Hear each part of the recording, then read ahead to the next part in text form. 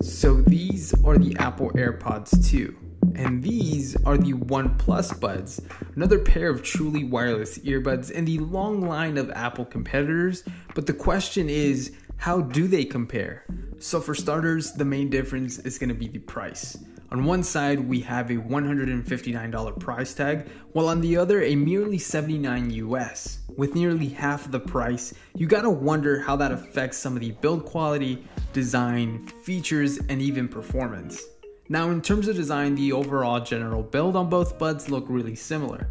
It looks like the OnePlus Buds borrow a lot of inspiration from the Airpods stem design with a hint of DNA from the Bullets. Personally, I like the slicker look of the Airpods, but that's just a personal preference. I feel like the added design elements on the OnePlus Buds add a bit of bulk to the earbuds themselves.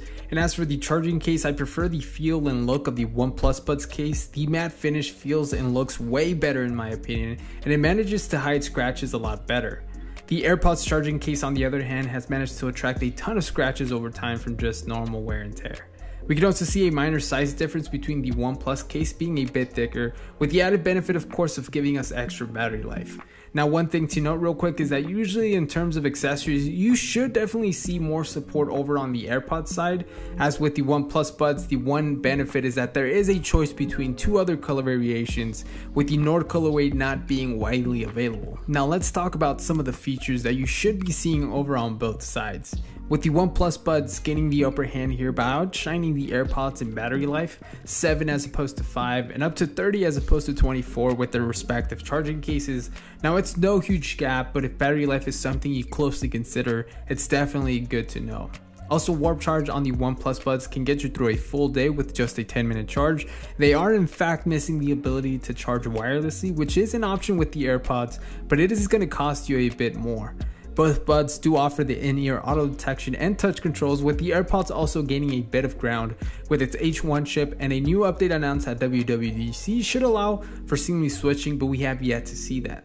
Some features that seem exclusive to owning a OnePlus device is the low latency or Fanatic mode, and of course the seamless pairing that we also see over with the Apple AirPods. And so finally, let's talk about performance.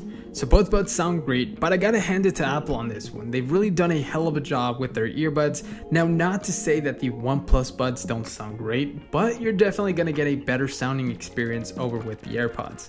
Now, in terms of mic quality, although the OnePlus Buds have the environmental noise cancellation and the 3 mics, they still fall short when compared to the AirPods. It seems Apple has really set the bar high and is basically the gold standard when it comes to this. Overall, both buds are great. They're both going to give you a much better experience when used with their respective ecosystems, so keep in mind that you will lose certain functionality when used on certain devices.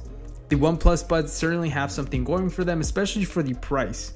I really think the deciding factor here depends on what ecosystem you're on, but let me know what you guys think down below. Thanks a lot for watching, guys. Subscribe for more, and we'll catch you guys on the next one.